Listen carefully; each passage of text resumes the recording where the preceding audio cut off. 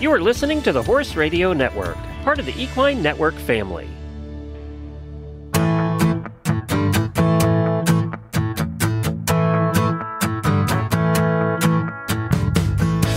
Welcome to this episode of the Disease Du Jour podcast on feeding the thin or rescued horse with Clair Thunes, PhD, a private equine nutritionist. I'm your host, Carly Sisson, digital editor of Equine Management, along with my co-host, editor Kim Brown. The Disease Du Jour podcast is brought to you in 2023 by Merck Animal Health.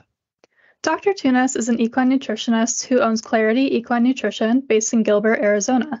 She works as a consultant with veterinarians, horse owners, and trainers globally to take the guesswork out of feeding horses, and she provides services to select companies. As a nutritionist, she works with all equids, from World Equestrian Games competitors to miniature donkeys and everything in between. Born in England, she earned her undergraduate degree at Edinburgh University in Scotland and her master's and doctorate in nutrition at the University of California, Davis. Thank you for joining us today, Dr. Thunes. Hi, it's great to be here. So do you want to start out by talking about how often veterinarians might be faced with the issue of feeding a thin horse? Yeah, absolutely. I'm lucky in that I don't run into too many thin horses, but, I know they're out there. And I think that actually vets probably run into this more often than many of us who own horses might realize. And I think there's quite a few horses that some who are really truly thin that we might think of as starved, and others who are just sort of verging on thin, who just maybe are challenged by, other things going on in their lives or stress or a number of different things. Right. It's a great point. What are some of the usual causes of thin horses, and how do you recommend that veterinarians address these causes? Yeah, when I think back to being in grad school, I did a whole class on what was called energetics, right, which is just sort of the study of energy and use in the body. And, there's that sort of basic kind of concept that calories in needs to equal calories out, and that if calories out is greater than calories in, you're going to lose weight. And obviously it's not that easy. Otherwise, a lot of us would find weight management and ourselves a lot easier than we do. But in its simplest form, we're just not getting those horses the calories they need, or sometimes we are, and there's something else going on, right? So when I look at a horse and I body condition score that horse and determine that it's underweight and needs to gain some weight, then I look at the diet and I say, okay, is this horse actually being fed the calories that its NRC requirement suggests it needs? And if, let's say, the horse needs 25 megacalories per day and it's being fed 35 megacalories per day, and the horse is still underweight, so then my brain is going, okay, what's going on here, right? Why is this horse shouldn't be underweight? Is it an internal parasite issue? Is there something going on with that digestive tract where it's not functioning optimally? Does the horse have gastric ulcers? Is there some kind of hindgut disruption? Is there some other kind of condition going on? Like, is it a senior horse and it has PPID? What's the quality of the feed that's being fed, right? Is the hay sort of not a great quality, and so it can't get adequate calories out of that forage to maintain itself? So that's when I kind of start looking at things. The simplest form is when I look at that horse and look at its requirement and kind of say, okay, it needs 25 megacalories per day, and I'm estimating you're only feeding it 20. Well, then we're not feeding it enough calories to maintain itself. We need to feed more calories. That's why the horse is underweight. But I definitely run into a good number of horses, those hard to keep horses, that are being fed significantly more than on paper it says that they need. And so I'm always curious then, like, what else is going on? Right.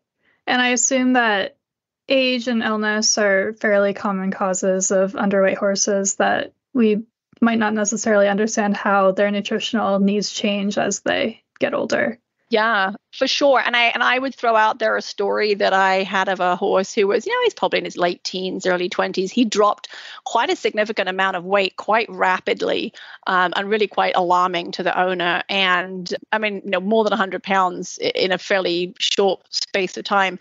And obviously got the vet involved. And because he was older, they thought, okay, maybe this is a PPID issue. They did all kinds of blood work and CBC panels and the metabolic panel. Everything came back super. And on a whim, the vet decided to do a lameness evaluation on that horse and actually determined that the horse had some hock pain. And I think they put the horse on Equiox or some other, pain treatment for the hock pain that they determined. Lo and behold, the horse started gaining weight again. And so that was actually a really big, lesson to me that pain can really it's a big stressor, right? You're stressed, you're just on edge the whole time if you're in pain, and that can really cause, you're just burning calories because you're stressed, right? That could be a really big cause of weight loss. And so you really have to look at everything with some of these horses. I mean, the obvious ones you go to are like, oh, it's teeth need doing. And I would throw out with teeth, just because they were done 6 months ago doesn't mean to say that they don't need their mouths looked at again, because something could have happened. They could have cracked a tooth. Some horses need to have dental more frequently. So I wouldn't write off teeth, even if they've been seen 6 months ago for dental work. Right. So there is a difference between a thin horse and a horse that's actually been starved, which we often see in rescue cases. So how would you define a starved horse compared to a thin horse? Yeah, that's a great question. So there's a couple of definitions. There's some work done by McIntosh et al., where they have a definition of a starved horse. And their definition is not having anything to eat for at least 5 days, or that it's lost more than 15% of its body weight in the previous 60 days or less, and has no other unassociated health problems. So I think that the no other unassociated health problems is kind of a big component to the starved horse, where it really is an issue that they're really not being fed enough. It's not that they have an underlying health issue. They're really being starved. Today's Disease Du Jour podcast is brought to you by Merck Animal Health's Protozil 1.56% diclazerol antiprotozoal pellets. Effectively treating EPM doesn't have to be difficult. Reach for Protozil, easy to administer top-dressed alfalfa pellets, a safe and effective treatment that starts working fast without a loading dose. Learn more at mercanimalhealthusa.com. Do not use Protozil in horses with known hypersensitivity to diclazerol. Safety has not been studied in breeding, pregnant, or lactating horses. For complete safety information, please read label. Can you discuss the recommended refeeding protocol for an emaciated horse that's been starved? Yeah, so there are, scientifically kind of created research ways of bringing a starved horse back, and it's not as simple as just throwing a bunch of feed at it. And I think that there's sometimes a temptation among owners to want to really put a lot of food in front of these horses because they know they've been starved, and they've taken in this starved horse out of the goodness of their own heart, and they just really want to feed it and make it feel better and gain weight. But you can literally kill them if you do it wrong. And so it takes a lot of kind of self-control. You have to feed very, very small amounts. And the work that was done by Witham and Stahl out of UC Davis, looking at starved horses, they really recommend using alfalfa as the forage of choice when bringing a horse back from being starved, that you really need to feed like low starch or carbohydrate. That's really important. You really don't want to get their sort of glucose levels up high. You need to feed very small, frequent meals, and then sort of lower the meal glucose and insulin levels after the hay meal. So you don't want to feed a lot of concentrate. So really, ideally, you start off by feeding, very small alfalfa meals, so that you have a low non-structural carbohydrate content and you have a low insulin response. And that's really important, because if you spike insulin too high, some bad things can happen. Additionally, alfalfa, the mineral profile of alfalfa is generally considered to be really helpful to these horses when they're coming back from being starved. Alfalfa is a little higher in magnesium and phosphorus than other forages. Alfalfa is a better choice unless you have if you have a tested grass hay that for sure is low in starch and sugar. You can use a grass hay. But generally that recommendation is that like the first 1 to 3 days, you only feed 50% of the horse's digestible energy requirement. And then on days 4 and 5, you increase that to 75% of the horse's digestible energy requirement. And then on day 6, you can feed 100%. So you're still really underfeeding it the first few days. And I think that can be a struggle to people. You do not want to put a salt block out for those horses. It can really kind of mess with them. So generally, you don't give them like any salt for like the first 2 weeks, and then you can put a salt block out. The first week to 10 days is really, really small meals. And so again, that you're looking at feeding a pound of alfalfa every 4 hours for the first 3 days. It's, what is that? That's like a handful. I mean, that's nothing, right? So that's really challenging for people to feed that tiny amount. And it's a lot of work because it means that, you're up around the clock feeding these horses. And then you can increase it. Their recommendation is you can increase it to about 4 pounds and decrease the rate to like every 8 hours for the like 4 to 7 days. and then you can increase that rate up to about 2 weeks. So it is a very slow thing. There is a protocol by McIntosh for refeeding with grass hay, and they recommend feeding like 2 pounds of grass hay every 4 hours for the first 3 days, increasing to 8 pounds every 8 hours for days 4 to 7, and then continuing at that rate until day 14, and then you can slowly increase it from there. And I wouldn't be looking to put any kind of commercial feed in that horse's ration for at least the first 2 weeks. All is very important for veterinarians to consider when they're working on rescue cases. Is there anything else you want to add about refeeding either a thin horse that's thin due to underlying pathologies or age, or feeding an emaciated horse? Yeah, when I do go to the commercial feeds, I gravitate towards the high fat, high fiber feeds. I generally stay away from those high starch type feeds. So I'm looking at some of those senior feeds that are out on the market. They're generally more digestible. There are some nice kind of high fat, high fiber senior feeds out there with a lot of beet pulp in them that are kind of 10, 12% fat. Those are really useful. In the case of a starved horse, I'm not going to introduce those for like the first 2 weeks, as I mentioned before. With a horse that's just thin, obviously you can, start those right away.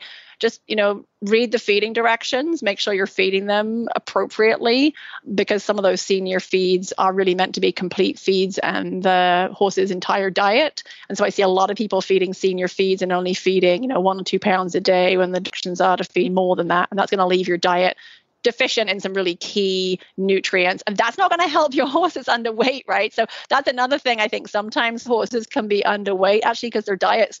I've had horses where they were getting enough calories, but they were nutrient deficient in that they didn't have enough like trace minerals, vitamin E, other nutrients. So they couldn't actually metabolize the calories they were being fed properly.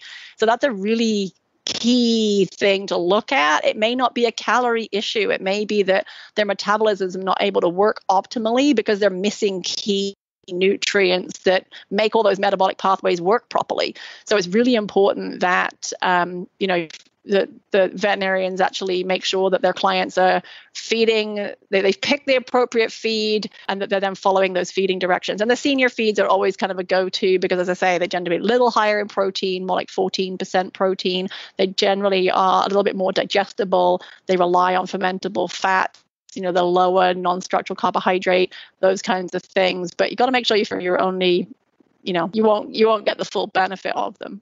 Right. Do you have a favorite hay type to feed for harder keeping horses?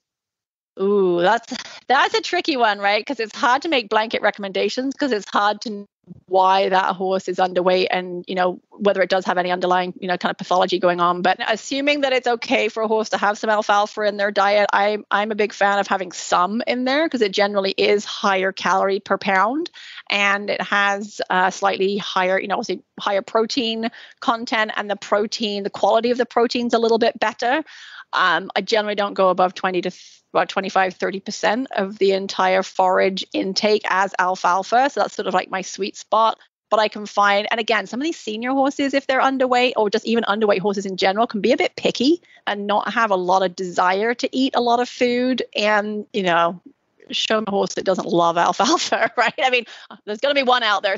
One of your listeners will be like, well, I have a horse that doesn't like alfalfa. But generally speaking, horses really love alfalfa. So adding a little alfalfa can be beneficial. But you'd have to be careful that you don't have, again, like, is it underweight because it's got a renal problem, right? And in which case you might not want to feed alfalfa because of the high protein that you then have to excrete out. So you kind of have to have that understanding of why the horse is underweight. But assuming it's totally healthy and just underweight, a little bit of alfalfa can be really useful. Great. Well, thank you, Dr. Thunes, for joining us on this episode of Disease Du Jour. And thank you to our audience for listening to Disease Du Jour, and a special thanks to our 2023 sponsor, Merck Animal Health, who gives us the opportunity to have these discussions. Now, this was a really great talk. And if you have any questions or suggestions, you can send an email to editor Kim Brown at kbrown, that's the letter K Brown, at equinenetwork.com.